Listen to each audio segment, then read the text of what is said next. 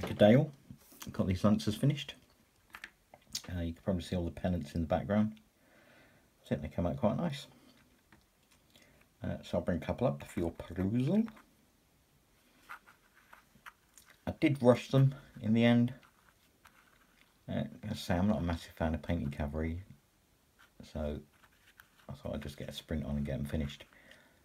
And normally when I paint cavalry, I'll paint the rider and the horse separate, but in this case, for speed, I just glued them all together and painted them. There's one of the pennants. So they come out quite good. I quite like them.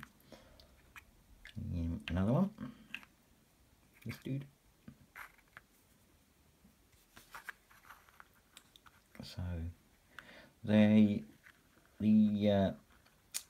French line lancers. These are the 3rd Regiment with pink. They're just basically dragoons. Napoleon issued them with lances. I've seen them in action because it's what, you know, a large pointy stick. What could possibly go wrong? This is Rupert, officer. All officers are called Rupert, by the way, in case you're wondering.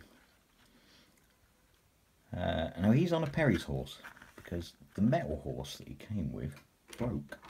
Get it? Yes. So this back leg here broke off.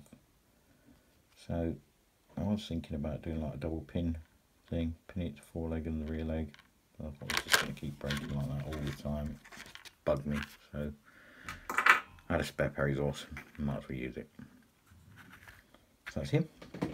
I'll do a proper reveal of them. I want to get all the bases done. But war bases are closed at the minute, so I can't order them. But as soon as they reopen, I shall get an order in. I've done Napoleon. Well, it's not quite finished. I think I might put another highlight on the grey, just to make him pop a bit more. Maybe tidy up the horse a bit. So that's Napoleon. And I have another Napoleon, but I've chopped his head off because the guy that does my 3D sculpting, Duncan Luca, actually made it my head. So now I can chop a few figures up and I can actually lead all my armies from the actual tabletop. So I'll now be in all my armies. It's probably a little bit of vanity, but yeah, Duncan did that for me for free. So massive thanks, Duncan, for that. Really was appreciated. Can I get him to stay in focus? Oh, took him out. Stay in focus, Napoleon. What's wrong with you? So that's that. So that's that update. I'd just like to say thank you everyone for watching as usual. Even the unsung heroes who just watch and don't put a like or a comment. It's still greatly appreciated. I really do like your support, really. Thank you very much for everyone that's watched and stuck with me over this year. Hobby wise, it's been an amazing year for me since starting this channel. If anyone's thinking and I'm in an R-ing, should I do a channel, should I not? My advice is get it done, because I've got so much painted, so many models painted.